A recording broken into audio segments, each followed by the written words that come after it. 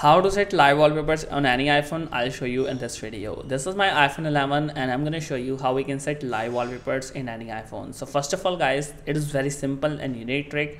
So if you're getting the live wallpapers in your wallpaper section, you can apply them, and if you're not getting the live ones, you can create them. So how you can create, let me show you. First of all, you guys can see here, you can find the kaleidoscope wallpaper so that you can get the lively effect. You guys can see here, if I just click on add, and it will just give you the live effect. First of all, it's in the lock screen, as it will give you an animation which is live animation, and just swipe up and it will again expand. It's a kind of lively motion wallpaper here, but hold on, that's not that great wallpaper. So first of all, if you want to set your own photo as a live wallpaper, first of all just open the camera app and make sure your live photo is turned on. Okay, and make sure you just click any type of live wallpaper, and that's it. I have clicked that photo here, and now just make sure you first of all play this photo once, and something like this one, just click on this share button here, and here's the option use as wallpaper.